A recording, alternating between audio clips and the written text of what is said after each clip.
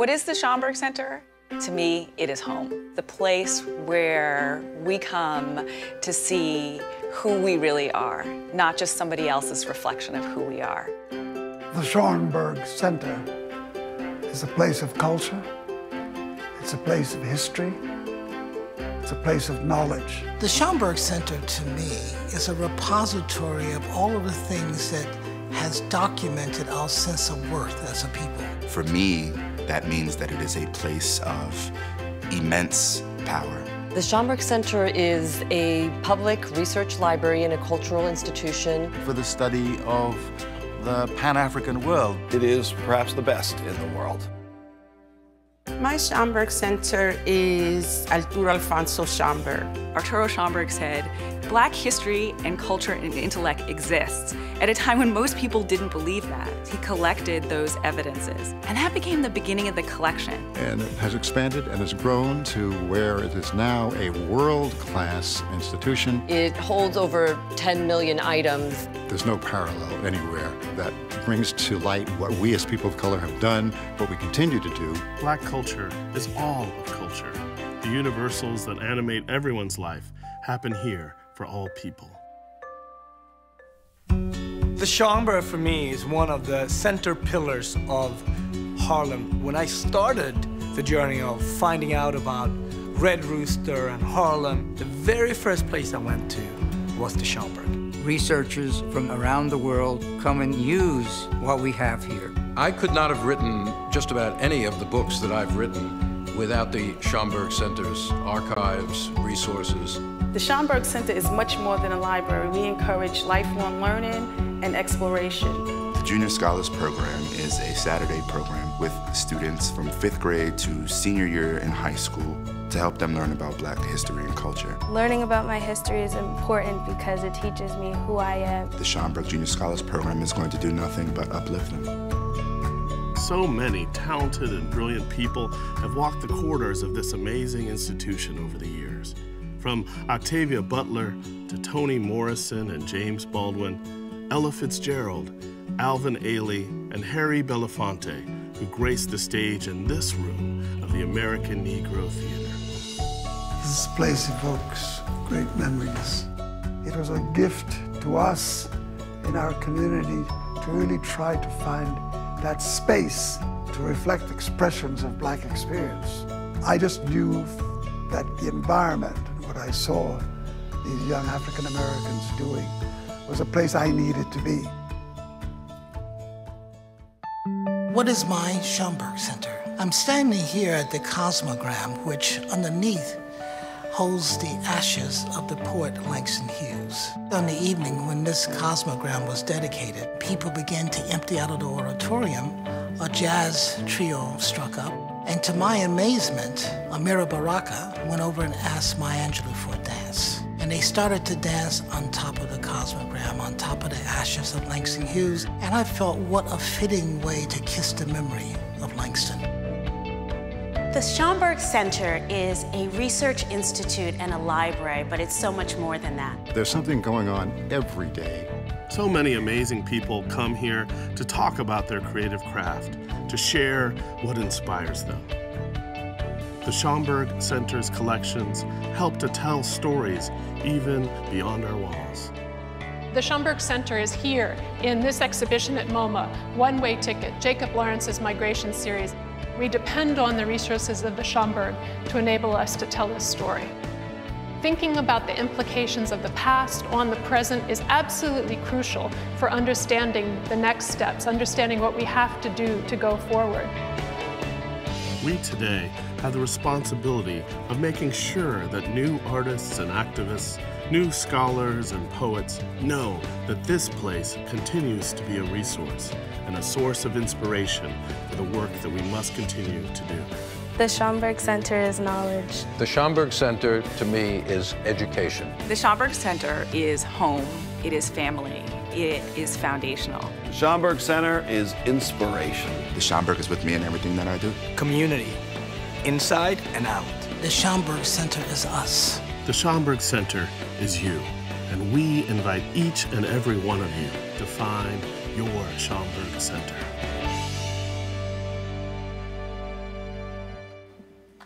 Good evening.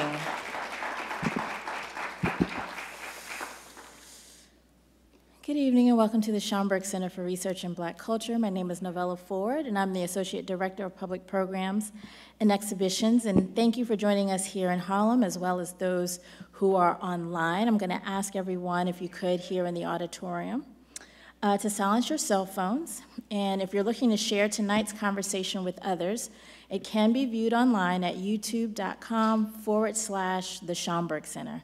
Again, that's youtube.com/the Schomburg Center. Before I go into the rest of my remarks for tonight, I just want to lift up, what is happening here? And is it safe? Because that sounded like the sound that happens when we're all supposed to pick up and get out of here. But before I go forward, as there are some remarks that I'm going to make that this will make sense to, but today was the New York Public Library's librarian awards that are given out to librarians and archivists and people and the staff of the New York Public Library.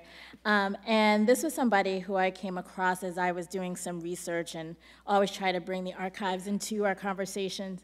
And there was a librarian whose name was Priora Belpre, who was Afro-Puerto Rican, who was the first Latina to become a librarian here at the New York Public Library.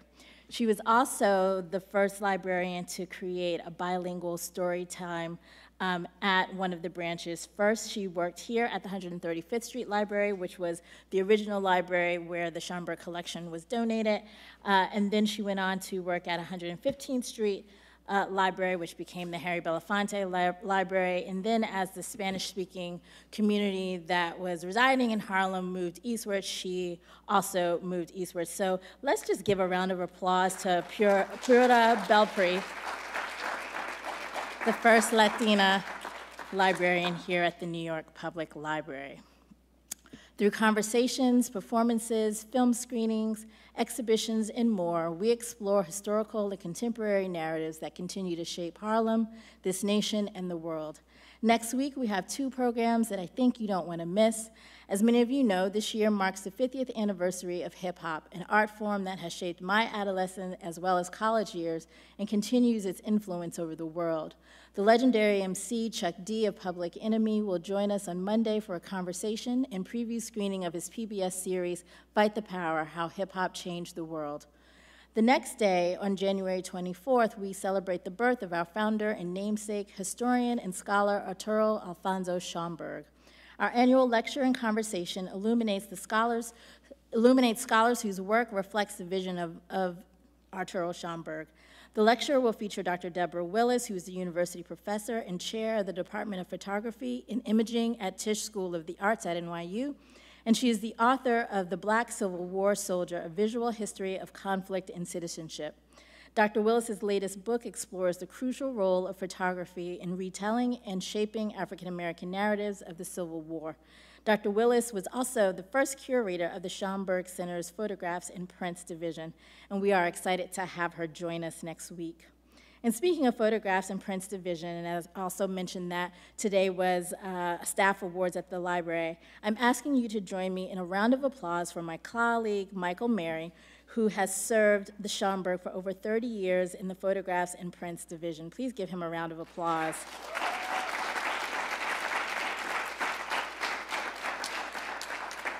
Today, he was awarded the NYPL Bertha Franklin Fetter Award for Outstanding Service in Librarianship, and next week he will enter retirement, and he will be sorely missed.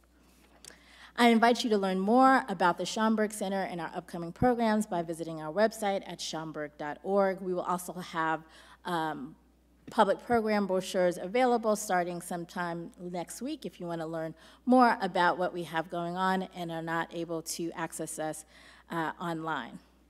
I mentioned before that our founder, Arturo Schomburg, and it surprises many people when I tell them that he was an Afro-Puerto Rican. I think it's the surname that trips them up. But he is someone who talked about facing a certain kind of erasure growing up, where he was told as an Afro-Puerto Rican that, at least on the black side, his people had no history. And so how does that kind of erasure turn into discrimination or racism? and intercultural bias. I read Professor Tanya Hernandez's book as I was traveling to the Dominican Republic, and I always think about the expulsion of Haitians from the DR side of the island that they share. Later in the headlines, there were the former Los Angeles City Council President Nuri Martinez and her anti-Black remarks towards her other council member. And just thinking, anti-Blackness is not the realm of the few or even the other. It can be found in our communities where we share the same cultural background. Racial Innocence, Unmasking Latino Anti-Black Bias and Struggle for Equality is described as the first comprehensive book about anti-Black bias in the Latino community that unpacks the misconception that Latinos are exempt from racism due to their ethnicity and multicultural background. We are pleased to have Professor Tanya Katerí Hernández, author of Racial Innocence, join us today to discuss this important issue with Professor Penelope Andrews, the John Marshall Harlan II Professor of Law and Director of the Racial Justice Project at New York Law School. She is also a South African human rights activist and expert on racial justice across the globe. Professor Hernandez is an internationally recognized comparative race law expert and a professor of law at Fordham University School of Law, where she teaches anti-discrimination law, comparative employment discrimination, and critical race theory. A Fulbright scholar, Princeton and Rutgers fellow, and a former scholar in residence at the Schomburg Center for Research in Black Culture, she specializes in comparative race relations and anti-discrimination law. Copies of Racial Innocence, which you see on the screen, some of you may already have, are available in the Schomburg shop, and Professor Hernandez will join us for a book signing following this discussion, as well as we will have time for an audience Q&A. Please welcome Professor Hernandez, who will first read from her book, and Penelope Andrews will then join her in conversation. Please welcome her now.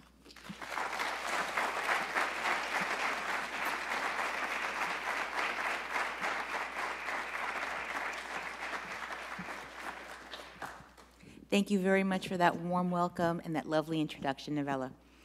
It's a true honor to be here with you today. I have a very special place in my heart for Arturo Schomburg. He is, in many ways, almost like a spiritual mentor. Being a former Schomburg Fellow, it's always nice to come back home. So I'm going to read a short excerpt from the book. Penny and I will talk a little bit, and then you all can join in with us. Latinos can be racist. Some may be startled to hear this. After all, our national conversations about racism appear oblivious to this fact. That's before the LA City Council. Huh? And some civil rights leaders are also seemingly reticent to air the dirty laundry of the bias that exists within communities of color, lest it distract from the so-called real racism of white supremacy. However, all the while, Afro-Latinos and African Americans suffer from discrimination at the hands of Latinos who claim that their racially mixed cultures immunize them from being racist.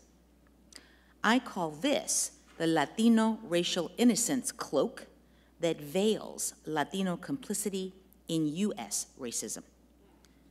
In turn, public ignorance about Latino anti-Blackness undermines the ability to fully address the interwoven complexities of U.S. racism in developing public policies and enforcing anti-discrimination law.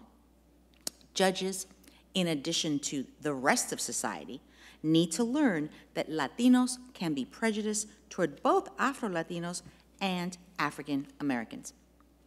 When I tell people that part of my research is on the topic of anti-Blackness in Latino communities and explain, yes, that is a thing, light-skinned and fair-skinned Latinos often react by telling me that Latinos and African Americans get along and frequently live in neighboring areas or the very same buildings. In other words, they're conveying that they do not believe anti-Blackness is a real issue in Latino communities, at least not like it is in white non-Hispanic communities. While it would certainly be ideal if Latinos were all truly colorblind and incapable of committing racist acts? As an Afro-Latina myself, I do not have the luxury of indulging in the fantasy of a Latino racial mixture utopia. As I share in the epilogue of the book, the visibility of my family's Black ancestry means I literally have skin in the game of accurately assessing the operation of racism in its many forms. Consequently, this book excavates the voices of Afro-Latinos and African Americans who've actually experienced Latino anti-Black bias in an effort to help disrupt the public ignorance and Latino disinclination to grapple with Latino anti-Blackness. However, anti-Black racism that arises outside the unfortunately familiar US frame of white non-Hispanic versus African American bias can be mystifying for many people. This is in part because US Blackness is primarily conceived of as embodied solely by English-speaking African Americans. In turn, anti-Blackness is properly understood as a uniquely US phenomena affecting those English-speaking African Americans with occasional recognition of the racialized struggles of Africans and others in the African diaspora. This skewed vision is only compounded by how Latino communities themselves marginalize or entirely erase the existence of Afro-Latinos. Hidden from view is the way Latino disregard for Blackness plays a role in the subordinated status of Afro-Latinos, and in turn, the exclusion of African Americans. Latino workplace supervisors deny both groups of Blacks access to promotions and wage increases. Latino homeowners turn away Black prospective tenants and home purchasers. Latino restaurant workers block Black customers from entry and refuse to serve them. Latino students bully and harass Black students. Latino educators belittle Black students. Latino police officers assault and kill Blacks. Most heinous are the Latinos who join violent white power organizations and harm Blacks.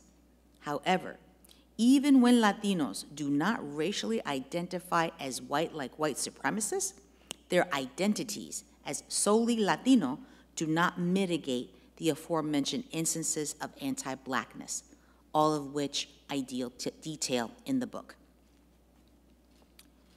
What drove me to persist with the painstaking hunt for the narratives of discrimination when so many Latinos instead suggest that Latino anti-Blackness does not merit deep exploration? My family history, again, as an Afro-Latina, would not permit otherwise. This is because embodying Blackness within a Latino family can so deeply ground one in the materiality of Latino bias that fantasies of Latino colorblind unity are unable to interfere with the questioning of Latino racial attitudes. More about that and everybody else's story in the book.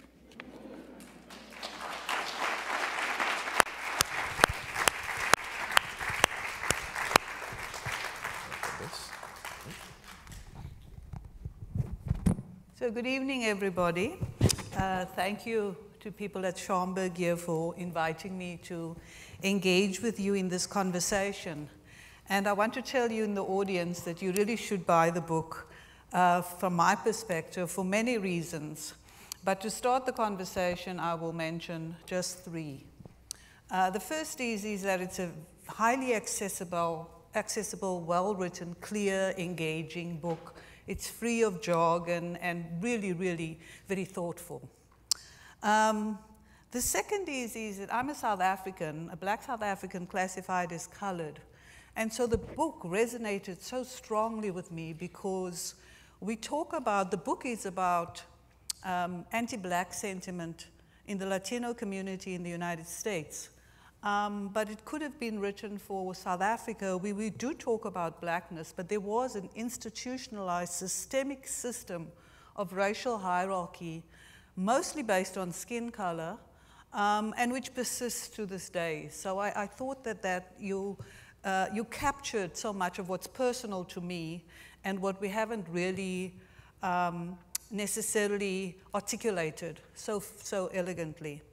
And then also, if you look at the phenomenon that you're talking about, it's a global phenomenon. You can go to India and look at racial and, sort of color hierarchies. It's no accident that Brahmins are light-skinned and the Dalits, the so-called untouchables, are dark-skinned. And everywhere else we see this. So I thought that the book resonated very much with me, both because of its local content, but also globally.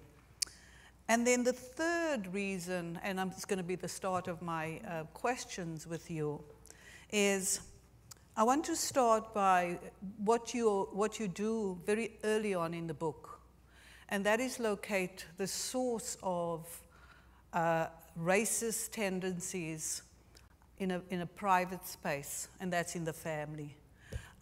You articulate so well, how in the family we first learn about racism, whether it's the texture of our hair, in South Africa, for example, the size of our lips, a range in the families where people's identity is shaped and notions of racial inferiority are born. So I thought that you articulated that so very, very well. And it's hard because it's candid and it's airing dirty linen in public. But I think if we're going to have a conversation about race and anti-Black racism, then we need to, the bias, we need to take it at its core.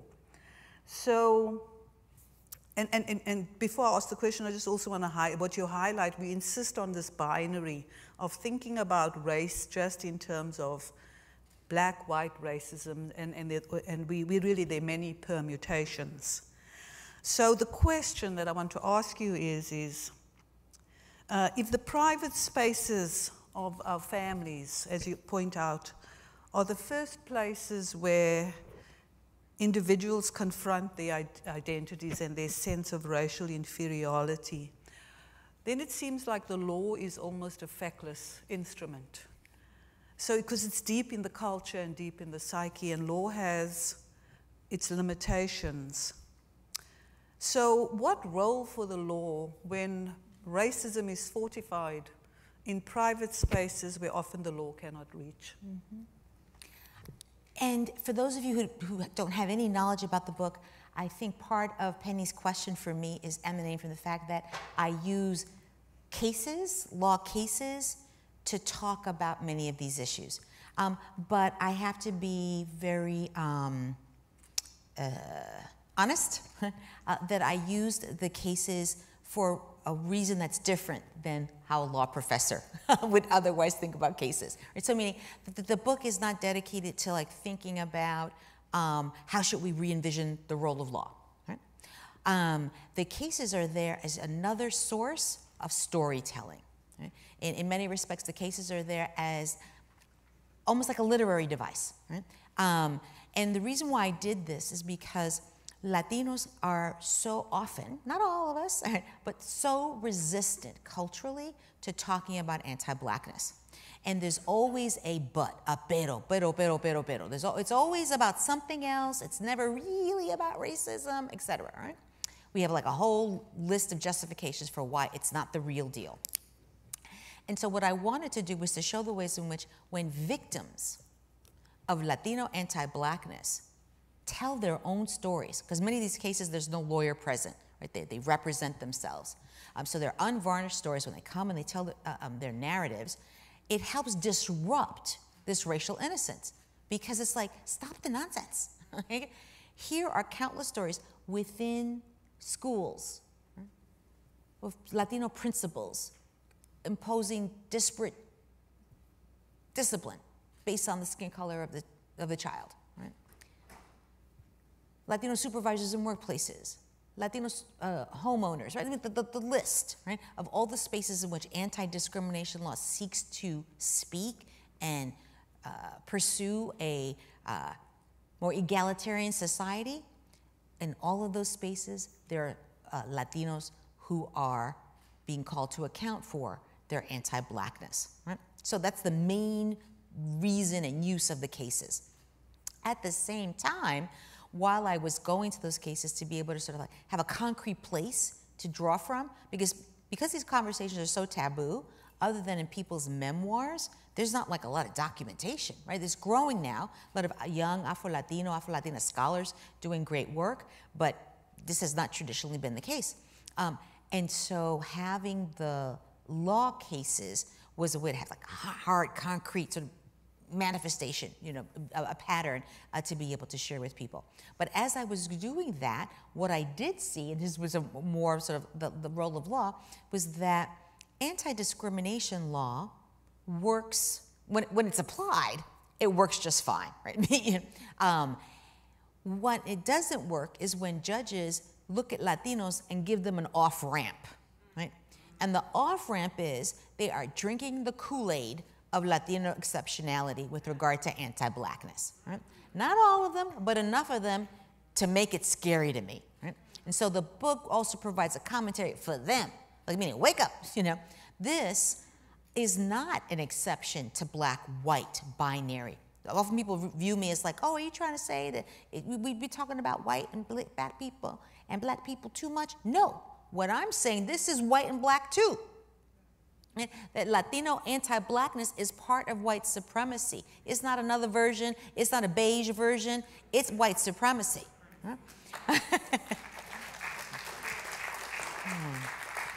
And so when judges say, oh, this person who's accused of discrimination, I've got examples of this, is saying that they are racially mixed and that they have family of all different skin shades, which may or may not be the truth, but let's say that it's the truth, right? And that itself means that they cannot be biased, that they cannot have been complicit in anti-Blackness. That is problematic from a law perspective, right? So mine is less a commentary about what law can't do and more about trying to say, apply the same law, but apply it, right? Now, that being the case, I do start off with the family, right? Where law doesn't speak pretty much at all, right? But the reason why I start with the family is because in using the cases as a mode of sort of disrupting Latino racial innocence about these matters, I wanted to show the ways in which, as I say in the book, the family is the scene of the crime, right? This is the place where not only are people's racial identities formed, but also the rules of engagement of anti-Blackness are taught, right? So, the focus on good hair and bad hair, right? The focus on don't stay out in the sun too long. Like all of those modes, right, are ways in which we let our young people know, right, that Blackness is problematic, right? Or that it only has a particular space in which it is appropriate to acknowledge. Dancing, singing. Look, we can entertain you with our Blackness, right? But we cannot be viewed as inherently intellectual, capable, worthy otherwise. Right? Meaning the restricted spheres in which Blackness is allowed to be able to be acknowledged within the culture, right, is itself a commentary about our anti-Blackness. And so that's why I started with the family. Now, that being said, I think it is useful, right, to be able to talk about the family stuff when we think about law. Because too often, right, this idea of, oh, but this is not about us, this is not about us, is also what keeps people from going to court and then spouting their nonsense, right, as a mode of defense in court itself. So, if we think about this way of disrupting the family articulation of anti-Blackness, we can better enable law to be able to do the little bit of good it can do, to be able to do it. Yes. Thank you. So I want to push you then on this point of law. And, the cases that you mention in the book, housing, employment, a range of cases in which Black people are subjected to racism. So you want to educate judges. So I want to push you on this question of legal remedies, because it seems that you state in your book that Afro-Latinos as a group can be an enigma, almost puzzling to US courts, because courts see blacks solely as a reference to African Americans.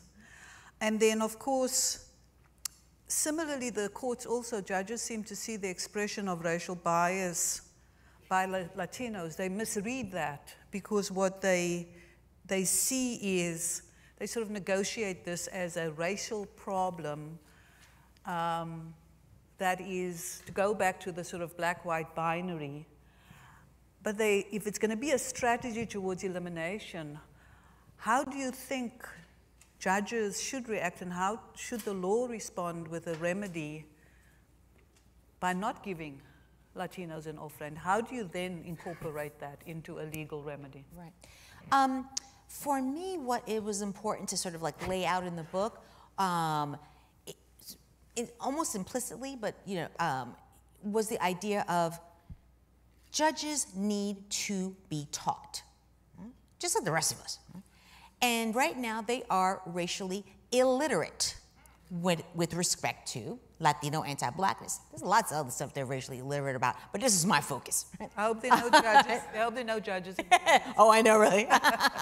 The few judges are here, I'm sure, an exception. And so, in trying to provide the antidote, right, to that racial illiteracy, try to help them become racially literate. It's also a guideline for litigators. Right? A litigator, the lawyers who go into court to handle these cases, right? This is like a little guidebook for them to be able to go seek expert witnesses, right? All my sisters and brothers who I cite in the book, because it's chock full of citations in the back, right?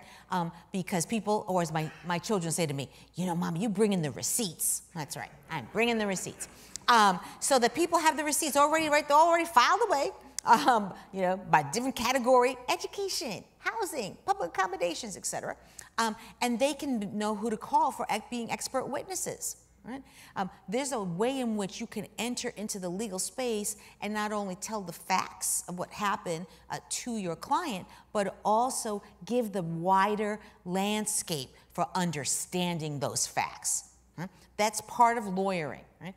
What I want the book to be able to do is at the same time that it's part of the sort of the public discourse, right? It's not written just for the lawyers, but it does provide the lawyers a nice, easy to use reference point for being able to better situate the facts for judges to appreciate what they're saying, right? To understand it, that this too is about whiteness and blackness.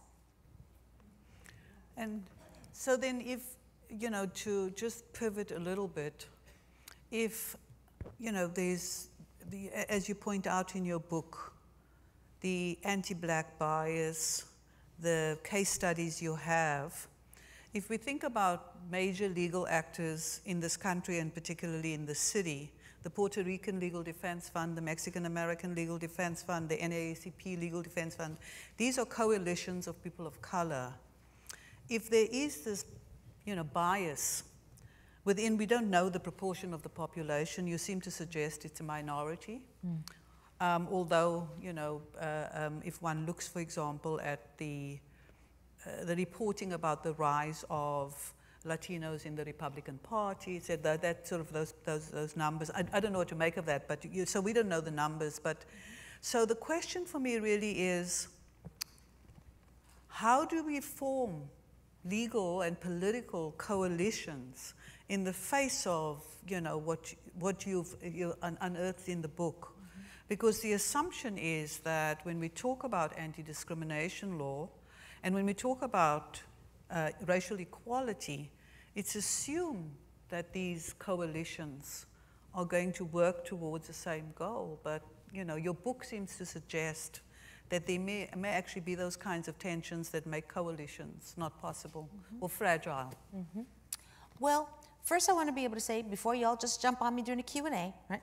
Yes, and keep your, we're going to go to you for questions, so think about the questions. The book does acknowledge, right, that we do work in coalition, right? That historically, Latinos, Latinos and mediated racial grouping, right? You know, I'll use the terms of the debate, you know, as it exists, impoverished as it is, right? So Latinos and African Americans have had coalitions, continue to have coalitions, and, you know, work jointly towards social justice, right? However, in my view, and, you know, based on the research, part of what makes those coalitions so fragile is that Latino anti-Blackness is not being examined by Latinos themselves, okay? And so they'll act out. So I'll give you an example from the book. Here's a freebie, but you all have to buy this book for the dinner. And that gives me an opportunity to also add that the book not only does cases, but it uses interviews, right? So I interview different stakeholders in each of those categories, you know, housing, education, the workplace, et cetera, right? In order to help kind of give greater texture and an understanding for what all those victims fighting in court are trying to kind of intervene into. So one of the interviews, or a couple of them, were of civil rights lawyers, right?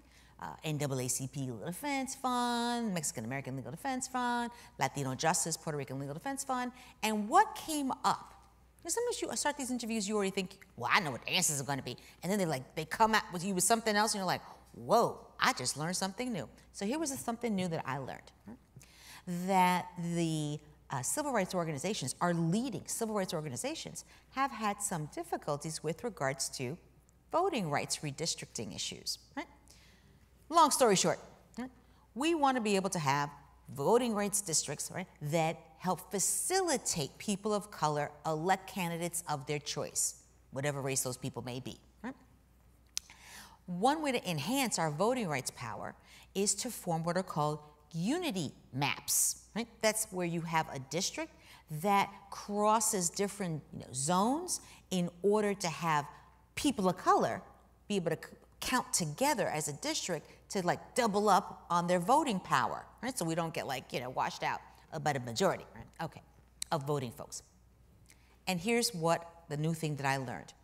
Despite unity mapping being something that, you know, is like beneficial for us as people of color, what these civil rights attorneys have had to confront are the ways in which at the community organization meetings, maybe some of y'all were in them, right? At the community meetings, in order to sort of get this forward and get buy-in, Latino anti-Blackness is running amok, right? Meaning, despite the fact that it would be in the best interest, right, of many Latinos to go forward with unity mapping, they are busy wanting to socially distance themselves with their commentary and whatnot, like, you know, no, not with them. And no, we want our own. I mean, this is sort of resonates, right, with the Nuri Martinez's LA City Council stuff. But but here's what I want to underscore. It is not just about politicians doing their politicking, you know, that it's not just about the power grab, right, that, you know, special interest group politics, you know, devolves into.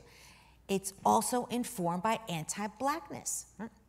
So if Latinos themselves are not doing this introspection about how Afro-Latinos are at the bottom of the pecking order, how people who are of indigenous ancestry also don't get quite a fair shake within the community, et cetera, if we're not doing that internalized work, then the attempts to do coalition, right, are inherently going to be fragile, right? Because our nonsense is going to come out and display, right? Because we haven't dealt with it within the community itself.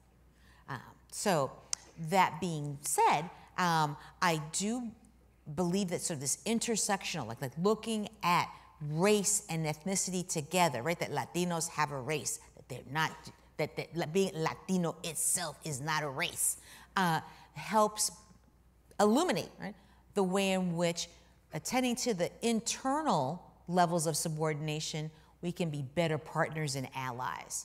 Right? I mean, I guess the best way to kind of give an analogy is sort of like, you know, somebody is treating their spouse like trash at home along gender lines. That's not necessarily the person you're going to think is going to be a great partner when it comes to issues of coalition on, you know, gender subordination. Right? You know, the personal and the political do often, you know, go hand in hand. And so part of this personal is also the personal of how we deal with our own internalized issues. So yes, your comments reminded me about, you know, you're talking about it within communities, within organizations, this is not being discussed. But I wonder if I can add a kind of optimistic, a hopeful note, because I think the movie was West Side Story. I think the remake of West Side Story. There was a huge controversy because the actors were chosen, too many of the actors were light-skinned and not dark-skinned. I think that was the movie, right? Well, actually, I knew. Was it there was some stuff about that one, but I'm a Black Twitter too, and so the story within the story was that preceding West Side Story, there was In the Heights. In the Heights it was. That was fellow there. Twitterers. Yes. And so within the Heights, Lin-Manuel Miranda, right? Great with Hamilton, but what happened, right? With regards to In the Heights is that there was this paucity, right, of people of darker skin. And when, you know, when the issue got raised, right, and his response was, but there are people of color. And then here's like, you know, the deeper analysis, right? But where were the dark people on screen? Shaking their behinds, right? Singing a song, they're in the background, right? I mean, they weren't key players, right? And this is more than just about the usual Hollywood problems with casting, right? This is about how do we, with respect, portray a community that's Black, right? And so this erasure was what he was being called to account for. West Side Story had his own little issues, but the real colorism question came up with In the Heights. And you didn't ask this, but I can't help myself. I want to add this other part.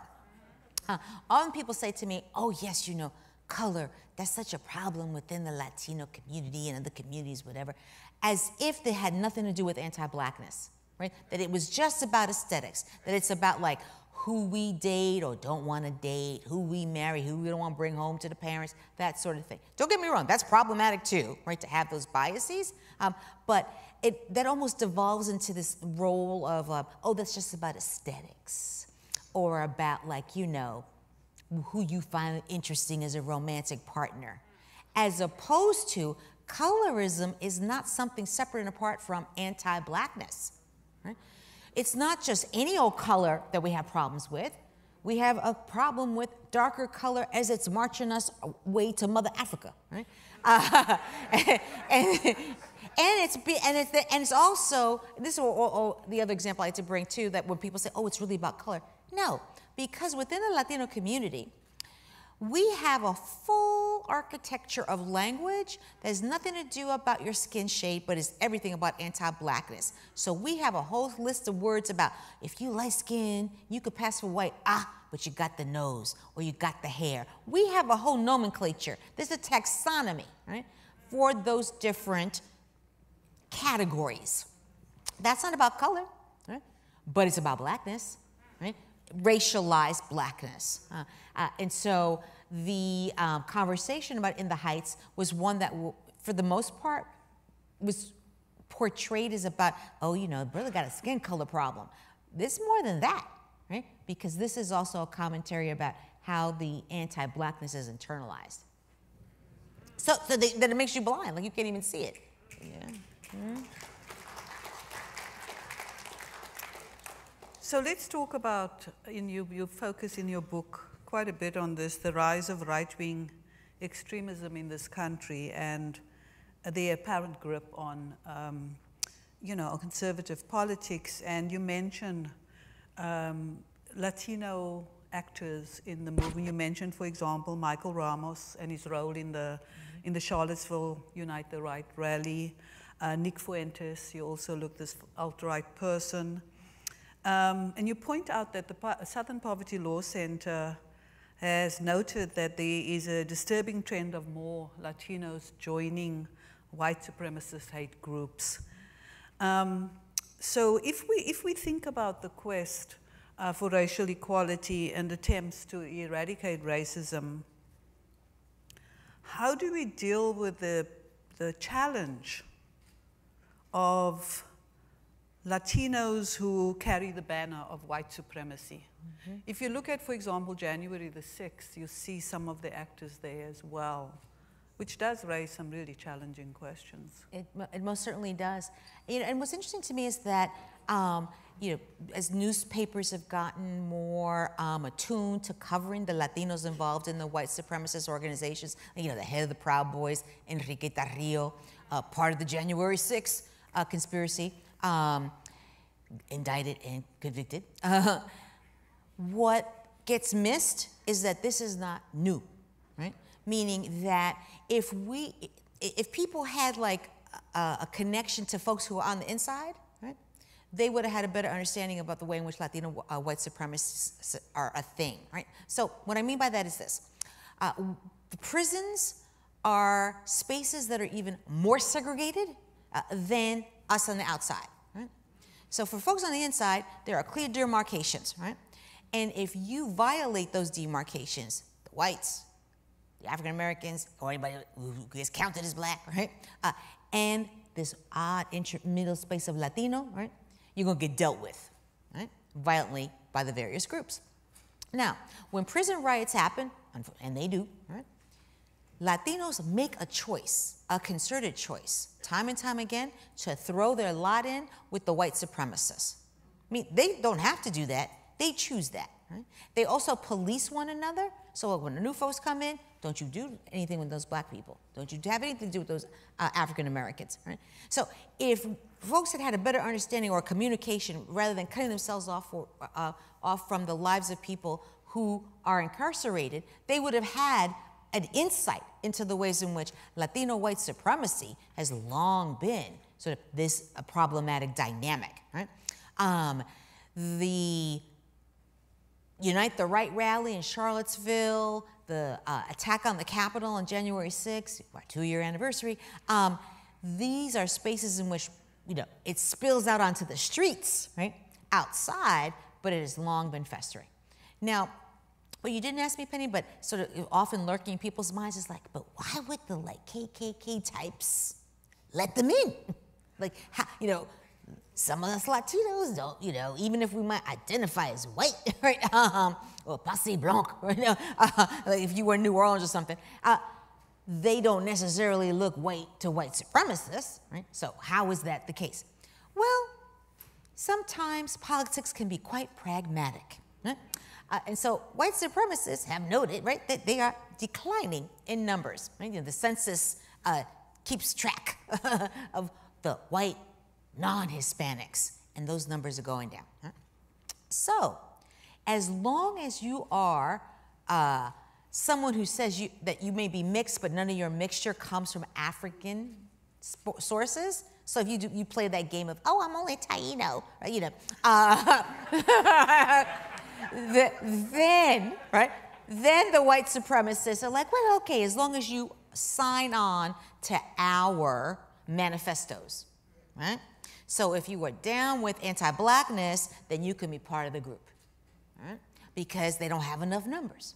Right? And so this is what lets them go attack the Capitol in large numbers, because they've got these white identifying Latinos with them, despite the fact, like if you take a look at that picture of the Proud Boys guy, Enrique Tarrio, that ain't quite white, yeah?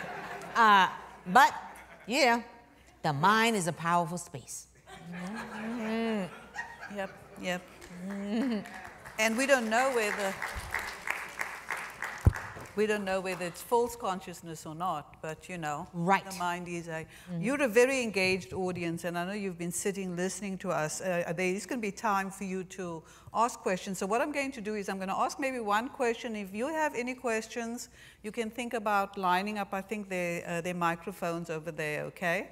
But I just want to ask maybe a few more questions, and then, or one question, and we'll go to the audience, and then if I have time. So I wanted to sort of push this point again around this question of identity politics, or the politics of identity. Because one of the things that is happening in the United States and elsewhere, there's this sort of global idea of people of color. We talk about, you know, African Americans, Latinx people, Asian Americans, it's sort of everybody together, and then whites. That's the way the sort of people who are marginalized, disadvantaged. I'm, of course, being extremely blunt and crude here. But if we think about sort of the politics of identity, the narrative is that people of color are subordinated generally in various ways. Of course, different people of color are subjected to different kinds of. So, for example, the statistics on African Americans and the healthcare system and, you know, health statistics and a range of other socioeconomic indicators, etc. Should we sort of think, if this is an issue now, should we maybe reconsider how we think about the politics of identity? Because sometimes it feels like putting people in the same box, of this sort of box, the people of color, it flattens experiences, it universalizes experiences, and doesn't recognize the real fissures and disadvantages based on color, not experienced in the same way. Well, I mean, I do think that the devil's in the details, right? And that there are ways in which folks who are not sincere always try to play games, right? So meaning they try to play games with the people of color mantle, but they can try to play games otherwise, right? And so I'm too much of an optimistic, I guess, kind of person. You might not know that by anything I've just said, but I still believe, right, in this idea of people of color coming together. Maybe because when I went to school, we still use this idea of third world coalitions. I know that's not the right way to talk no more, right? But back in my day, right, we used that language. And so that was how I was formed, and that's how I still kind of think about liberation politics. That being said, right, I dedicate the book to the late Miriam Jimenez Roman, who was one of the innovators, right, behind the whole idea of Afro-Latino studies, right, as an important space for the production of knowledge. And a former programming director here at the Schomburg Center. So what Miriam was famous for saying is like, you know, some coloreds are more colored than others, right? And we can never lose sight of that, right? So this idea that someone comes from Argentina, black, because they got black ones there too, but let's say white, a white Argentinian comes to live in the United States, right?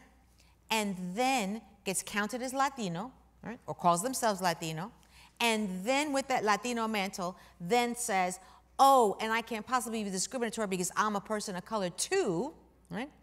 That is something that needs to be closely examined, right? So it's not so much that I think the people of color hides too much.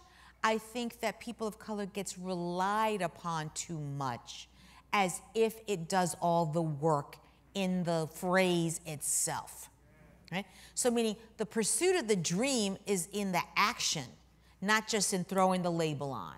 Right? I mean, it's just like at our jobs. So we got them diversity, equity, inclusion statements. Right? If all you have is a statement, that's not doing the work. Right? The statement has to come along with a whole system of policies and practices, right, that make diversity, equity, and inclusion in the workplace a reality. Right? So a similar and related question, right, is this idea that the young people often say to me, oh, you know, so we're canceling Latinidad, right? For Latinidad, right, is this idea of all Latinos as having commonality, right? In the way we think of people of color as, you know, having all commonality. And oftentimes, some of them young folks, you know, they're a little more radical than I am. They're ready to cancel Latinidad, right? And, you know, to each his own, right? But I'm not advocating that either. Again, me with this optimistic view. I still have this dream, right? A Simón Bolívar dream, right? That we can come all together and look at our commonalities, right? As far as people subject to colonialism and white supremacy and the like, and neoliberal politics. But Latinidad is not again, a label you get to cover all our mess with. It should be the dream that we know that we're trying to pursue, as opposed to we're presuming a reality just from the label. The same thing goes with people of color. Thank you. I think we have a group of people who already are lining up for questions. So, sir. Hi, I just want to tell you, first of all, it's a fantastic book, And like you said, it covers a lot of different ranges. One thing I wanted to add, Roberto Clemente is revered by the Latin community, but what they have never understood, I did sports radio for 23 years. He was very close with Dr. King, and he would say, I'm black. We're from the same neighborhoods, same bad neighborhoods, eat the same bad food. The Latin community has loved him as an athlete, but has not followed his vision when it came to blacks and Latinos being together. The main thing I wanted to bring to your attention, you wrote a lot about the judges in the book and some law enforcement. I was a cop in Connecticut for 27 years. And in '91, I brought a lawsuit against the city for not hiring women and minorities. Got shot at, went through death threats and all that kind of stuff. But I won it. And they had to bring in, and they brought in mostly Latino officers. And it put me in a bind because here I was fighting against the city, going through death threats and losing my job, which I didn't. The guys that they brought in, they had a duality where in talking to them, they were harder on black folks in the streets than the white cops because they knew they had that card of that they could not get prosecuted or persecuted. First of all, not only were they cops, but they were Latino cops, so they couldn't have been prejudiced. And they knew it, and it was a duality that they had, and it was tough for me because I had fought the city, but it was tough for me to ass out these Latin brothers that I had. It was just because I wasn't raised that way because I knew we were always the underdog, but I was fighting against cats who I brought in, and they didn't have that same mentality. But it starts below the judges, even in law enforcement themselves, and your book highlighted how many Latino officers have done some really terrible things to black folks. So the book, folks, you need to get the book. That's all I got to say. Fantastic. Thank you. Thank you. Thank you.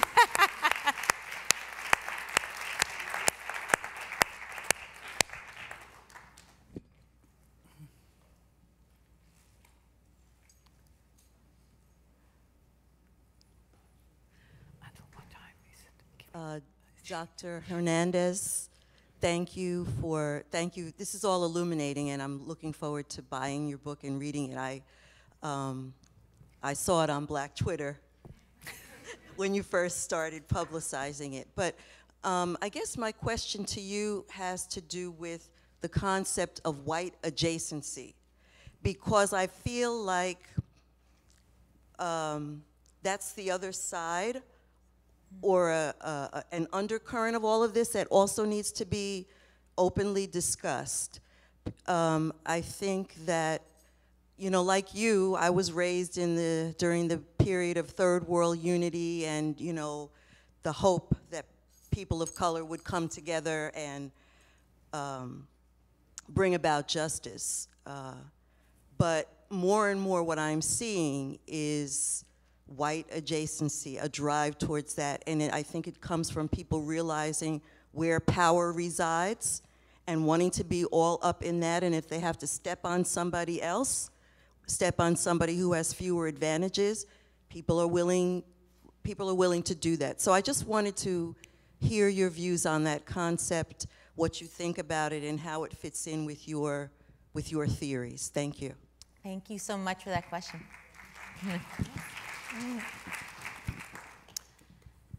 It brings up a couple of different thoughts for me.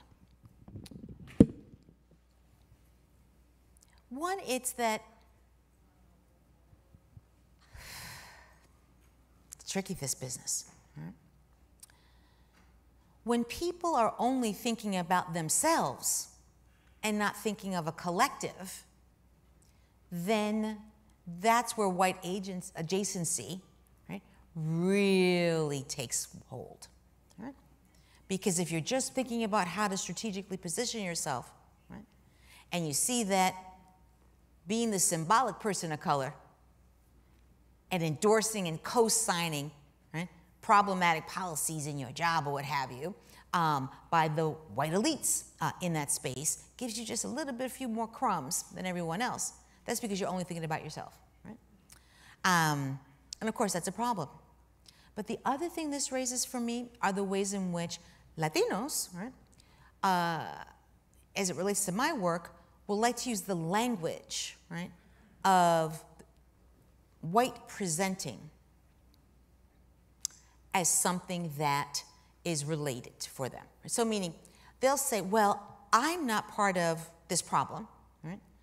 I don't identify as white, I just happen to be white presenting. Okay. But here's the thing. The promise of whiteness is that you don't have to racially identify. You're not a race, you're white, right? White is not a race in their own view, right? So this notion that you're not identifying white like a white supremacist, right, is not quite the antidote to the problem of anti-blackness within the Latino community, right? So here's where I respond, right? Both to the white agency issues and then this problem with Latinos who say, I'm white presenting, right? Own it. This is what I mean by this. One of the many, many, many gifts, right, that Kimberly Crenshaw gave us with this language of intersectionality, right, is that we are encouraged to look at all the ways in which, right, cleavages of power, right, affect us differently depending what room we're in, who else is in the room, etc. Right? So simply because I identify as black doesn't mean that I'm not also responsible for taking note of when light skin privilege is happening for me and being very clear about it. Right? That means that I take on the onus then of making sure that I am present for calling out the dark skin dynamic of subordination in whatever space I'm operating in. Just because I kind of get to skate a little bit, right, doesn't mean that I shouldn't call out, right? My own personal identity doesn't mitigate, right, the way in which I get privileged. Doesn't mean that I think it's right, but being honest about acknowledging it is part of transforming the society. Right? And I think too often people get caught up in this idea of, oh, acknowledging how I'm privileged is too scary. Right? Then if you think that's too scary, how are we ever going to make changes? Right? If you leave something in the dark, right, you don't shine light on it, then how are we possibly ever going to do something to change it? So that's a lot of stuff all at once, but your question kind of like conjured up a lot for me. Okay. Hello. In my opinion, at this point in my life, I would say that the entire world is standing on the backs of African Americans. And the reason I say that, you know, during the 60s, this idea of everybody coming together of color, beautiful idea. But the problem is we didn't look at the histories of all of these different groups. And we thought they were coming equally to the table and it was just the white master that we needed to keep at bay. Not so. At this point, I have become so frustrated. I remember in the 1990s, I wrote an article in a newspaper, and I got really, really beat down for that. I said, it is not true that all people of color are interested in African Americans. They are not. And don't get me wrong, self-preservation is the first law of nature. So I understand one of the reasons for that. But I looked at affirmative action. I was a little girl when we were marching in the street, a very little girl, but I was out there. Affirmative action, most of the people on it are no longer African Americans. How did this happen? Look at Harlem Hospital. Back in the 1940s, you saw black African American nurses. Now, everybody is either white or from a different country. African Americans have been the biggest loser of Pan-Africanism that you can think of. And it's not that I'm against other people getting stuff. But the thing is, everybody's standing on the backs of African Americans. The other day, I'm listening to the program, Asians are trying to figure out how they could dismantle affirmative action. Why are you going after that? Most of the blacks now on affirmative action are from other African nations and other black nations.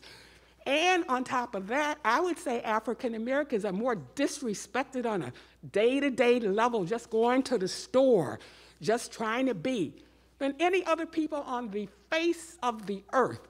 African Americans, everyone, every country, every color of people are standing on us, kicking us, degrading us, disrespecting us. I am so fed up with it. Every movie that comes out now, if the star is supposed to be an African American, like pop star somebody, the person starring in the role is not African American.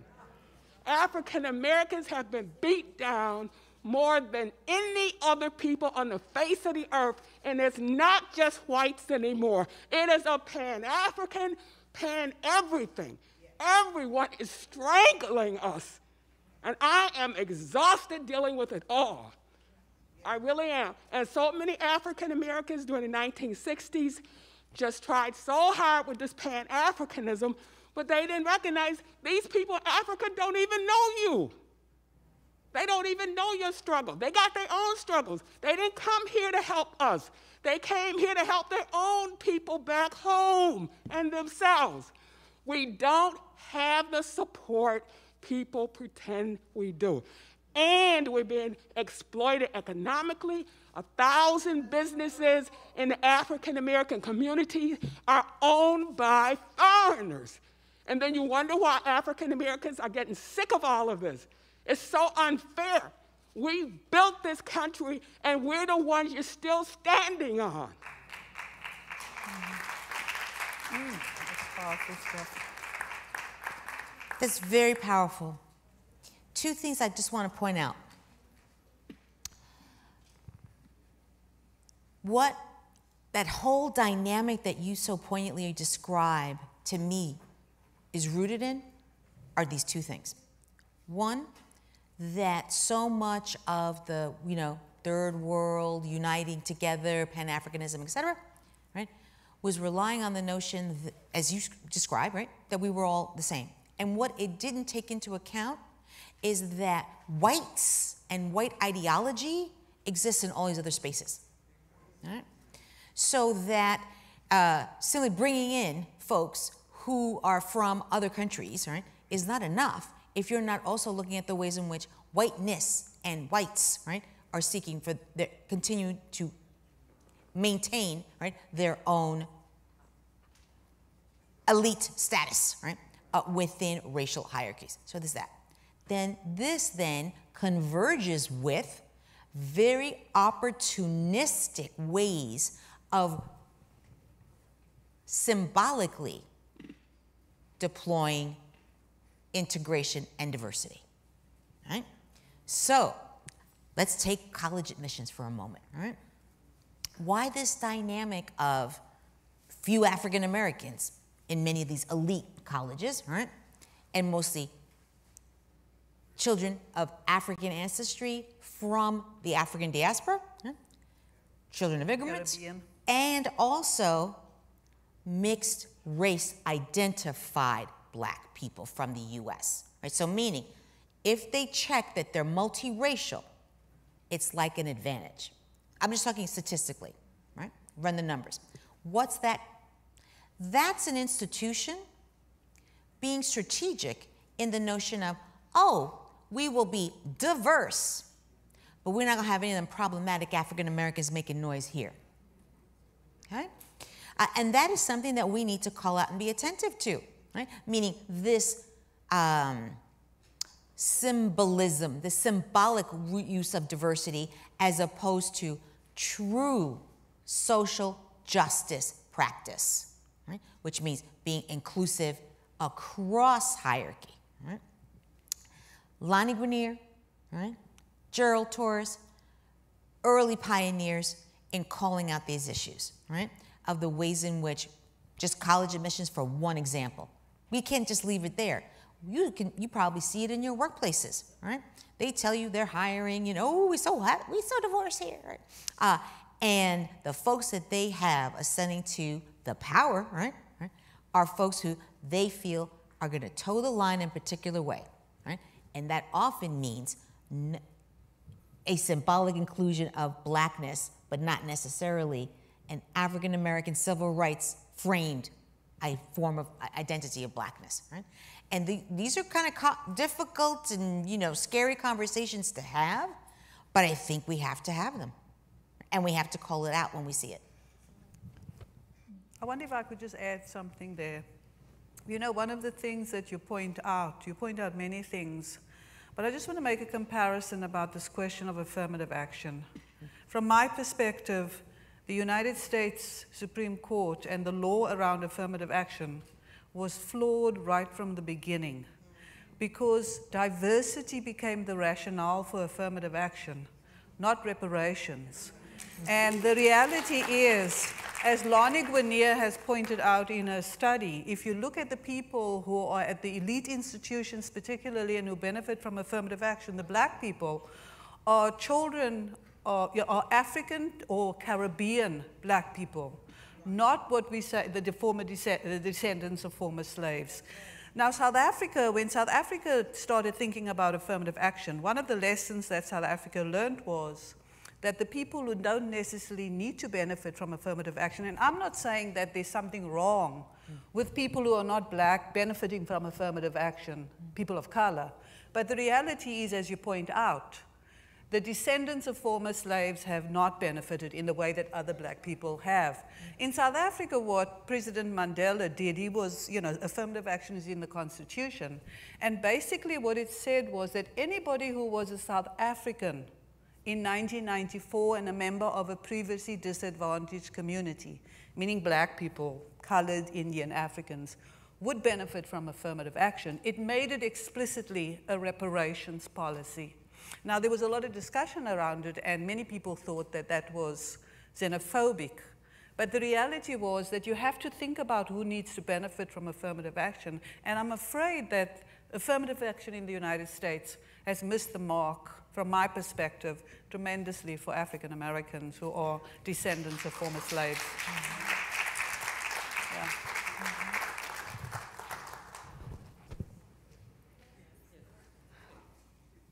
Good evening, everyone. My name is Antonia Manuela. I am an Afro-Puerto Rican, and from the look of my hair, you know I've seen a lot, okay? And this calling out is not only refreshing to me, it is necessary. Everybody in this room has to start calling out. And we have to have more of these conversations. And this calling out, the very institution that we are in is about calling out. Arturo Schomburg, when he was a little boy, an Puerto Rican boy, teacher told him, you have your race has no culture. There's nothing worthy about you. That's how this institution started, okay? And it didn't end there.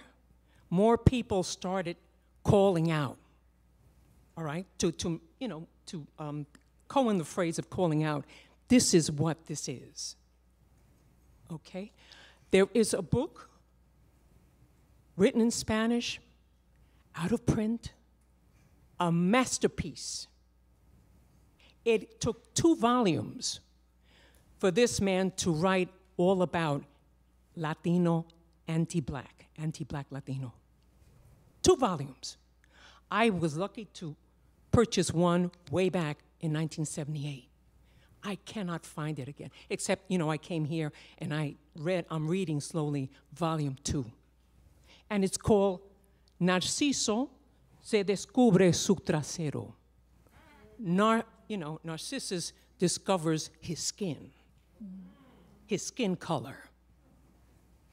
Goes back to that myth, of narcissism is not about loving yourself, but it is a healthy kind of identifying yourself.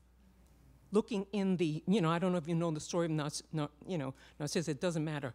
He's looking in the river, in the water, and he sees himself for the very first time, who he is. That's what this book is about. The whole story, there aren't enough volumes. There are 2 volumes, there aren't enough. So you take the mantle, and every other sister and brother here, take the mantle. And let's start writing articles. Let's start writing books. Let's start writing about our testimonies as children, as Afro-Puerto Rican children. I got a lot of stories. And my voice is trembling because they hurt. They hurt a lot. And thank you. You know, I'll probably be dead and gone before another book, you know, many more books come out about this topic. We cannot run away from it anymore. So thank you so much. And let's keep calling out. We have time for 2 more questions, so I'm going to ask you all if you could ask your question, and if you have sort of more to say to Professor Hernandez, to do so after the event so that we can get the 2 questions in. Thanks.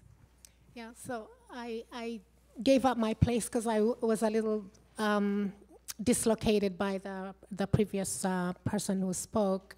I did want to say that I was born in Africa, and I'm an educator right now, and I know many educators from Africa. We are committed to and often talk about the necessity of doing some more to uplift, you know, African Americans. I do think that many systems in the U.S. disadvantage people of African descent who were from sort of the enslaved heritage. And I am very honest about it, and I try to do everything I can about it. So I sort of really do not appreciate it when where immigrants have a lot of trauma in their lives as well, and we're often also objects of tremendous hostility. I live in Harlem, I live right on this street, and I've witnessed many incidents where people are being victimized simply because they are from Africa, and quite often by African Americans. I think we need to be more sensitive about our role, our responsibility in terms of perpetuating the negativity, and frankly, just building more coalitions as as had been happening in our parents' generation, more of the third world mentality that we're talking about. What I wanted to ask, though, is that I have recently been a victim of that kind of the anti-Black sentiment in higher education. I was a doctoral student. I'm no longer in the school. I wondered, what is the standard for proving discrimination, especially when the perpetrators are minorities, and in particular when they are Latino? What is the standard? How do you document? How do you provide the facts so that the legal system can weigh those facts in a way that is reasonable?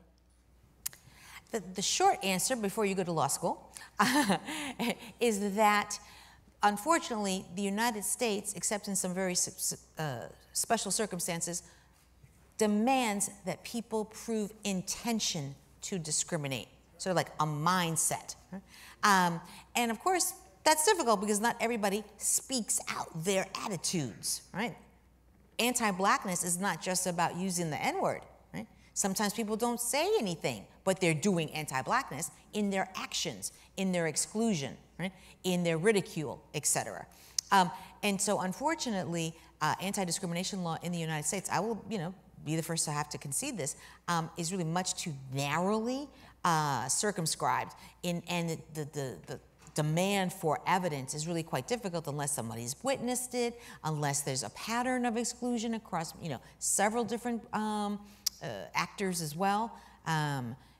We don't make it easy, right, to be able to tell our story of discrimination because we're asked to do it in a very confined way.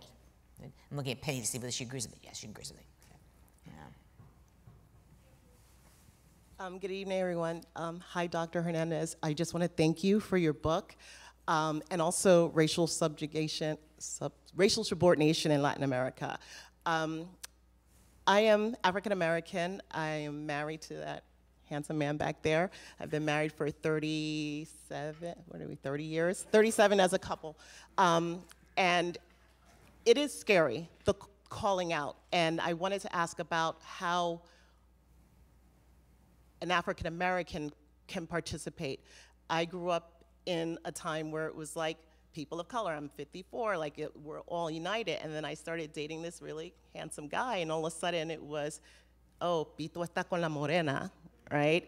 So that was my first introduction to I'm morena. I didn't even know what that was at the time. Now I'm a Spanish teacher. But then we attended a family barbecue, and it was in-laws of his relatives, and it was a white presenting elderly woman who immediately just looked at me and was like, ¿por qué se casó con ella? Like, why did he marry her? Not even realizing, well, this woman, you know, like, why, it was an issue. But anyway, so now, as I think about this, you know, it's real, and you started it off with families, the first scene of the crime, and that it's a thing. And how can African Americans participate in it? Because when I started realizing that, whoa, blackness is really different in Latin America, it almost feels like 1950s United States. And when I started kind of calling it out and pushing it, it was like, oh, you're just saying that because you're dark skinned. You know, it was that kind of like perception that I'm just an angry black. Yeah. Okay, I'll accept that, but there's a legitimate reason. And so in particular in academic spaces, how can people like me, because I'm totally all about this, participate in a way that respects differences? Like when I say that you are black, you're not black like South America, like my family's from South Carolina, right? You're not black like South Carolina African-American experience, but you are a part of the diaspora. So how can we participate in ways that allow people within the diaspora to be black as blackness is for them, but still doing the work to move forward to a more egalitarian society? Mm-hmm.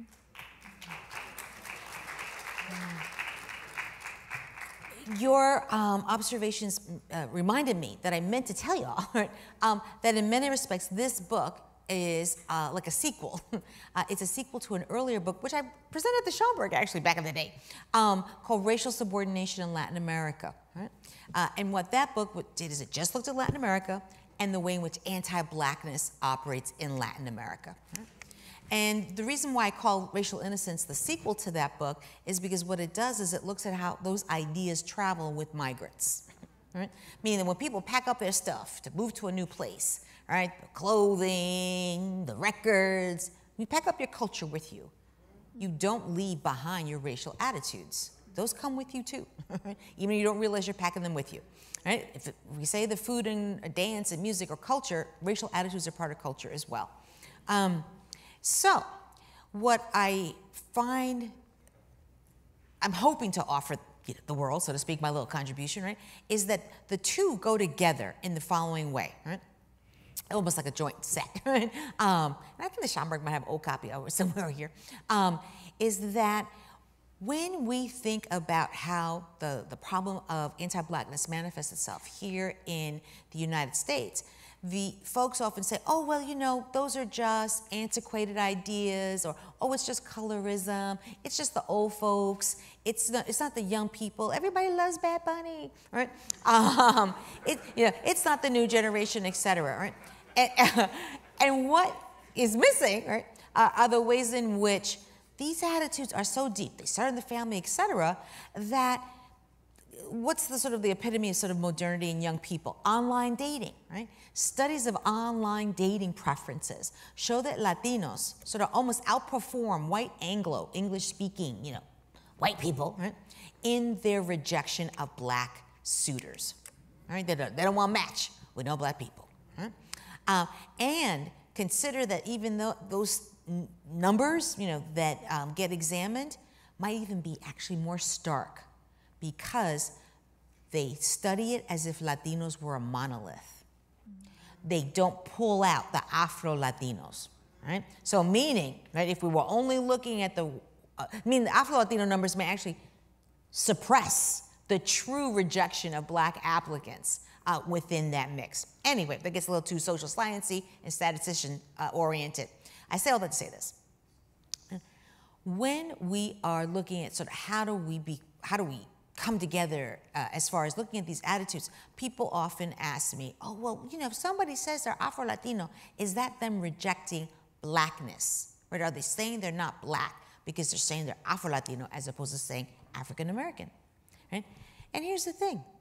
The United States is so strong in their articulation that blackness only belongs to African Americans, it feels like a dangerous space to assume the title, right, of African American. Afro-Latino feels like it's more respectful because it recognizes perhaps the cultural differences, right, the linguistic differences, at the same time that it is uniting as far as blackness is concerned. Blackness in a South African mindset, right? And so when people want to know, well, you know, isn't it different in Latin America? It's different in how white Latin Americans talk about it. Part 1, that this book is a sequel to, looks at the civil rights movements of Afro-Latinos in Latin America and the way in which they are identifying as black. Not African American, right, because they view that as just about the US, right? But they are identifying as Afro-descendants, connections to Africa, and the way in which it implicates them from a mode of anti-blackness. That doesn't get reported on in the United States. And so we tend to think of, oh, well, in Latin America, they're all messed up. They don't understand. They don't want to identify as black, right? And, you know, this far uptown, folks will say, oh, they are the Dominicans. They don't want to identify as black, blah, blah, blah, blah, right? Let's not get it twisted. Sometimes it's not happening, but other times it's about wanting to be careful about respect, right? As far as other people's histories and other people's ethnic origins, right? Meaning, black people also have ethnicities. You know, who's the latest on Spotify these days? Stromae, right? The Black Belgium. That's right, on danse, right? Allô, on danse, right? In any case, he's super popular right now, right? But he's black too. Even if he doesn't, right, identify as African American. Right? So I guess, you know, as Novella starts to bring out the hook to get me off the stage, you know, I simply want to say that what I'm hoping is that what this book and the other books or whatever provide is a language and a grammar for being able to have these difficult conversations, right? And, thank you. Yeah. Because with the language and the grammar and the receipts that are provided in both of these books, you're sort of better empowered to have the difficult conversations, rather than just only relying on your intuition or your own personal experiences. You're able to speak with the community, because the community is what's being uplifted in the book. Thank you so very much. I did want to mention that your book, Racial Subordination in Latin America, is available at the New York Public Library, so all you have to do is go to your local branch. If they don't have it in your branch, they can actually send it to you from another branch, so you should go ahead and request that. Also, for a couple of years, we hosted the Afro-Latino Festival, and those programs are available online if you want to engage in more of these conversations, find out the names of other incredible scholars doing some of this work. Someone that I met here was Dash Harris, who is on Instagram. She's a firecracker. She's straight, no chaser. Sometimes you like it hot, sometimes you don't, but she's someone that I recommend because she also recommends other people who are doing this work from various lenses. And also, with that said, I would love if you could recommend to us maybe one or two other books that might be of interest to us. Well, there's so much fabulous stuff going on. I actually have like a whole index, right, of that gives you, you know, the literature, so the bibliography. And so I just want to say this, you know, the book it's a trade press book. It's meant to be readable and et cetera. But there's, you know, a ton of footnotes in the back.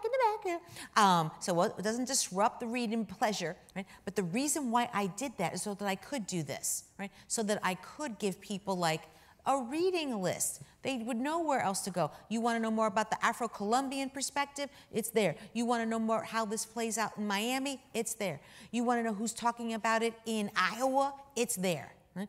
I wanted it to also be a collective effort with respect to the production of knowledge, right? Because too often the people who are doing this in anthropology, sociology, et cetera, don't get the same kind of access to the space, as far as public intellectual speaking engagements and the like. And so I wanted to bring them along with me because God knows I was in conversation with them, both intellectually and directly in conversation with them. So I won't pick anyone because there's tons of them and they're in the book. The Afro-Latino Reader, I guess, is a good place to start because that's the anthology that Miriam Jimenez Roman edited. Say the name one more time, maybe a little slower for the folks. Afro-Latino Reader. It's Duke University Press, and it's here at the Schomburg too, and it's an anthology. So it's got poetry and fiction, but all kinds of ways that speak to the Afro-Latino identity, both within Latin America, but really here in the United States. Thank you so much, Professor Hernandez. Thank you so much, Professor Andrews. You all have been a wonderful audience. Books are available in the Schomburg shop, and Professor Hernandez will be signing her book afterwards in the lobby area. Have a good evening.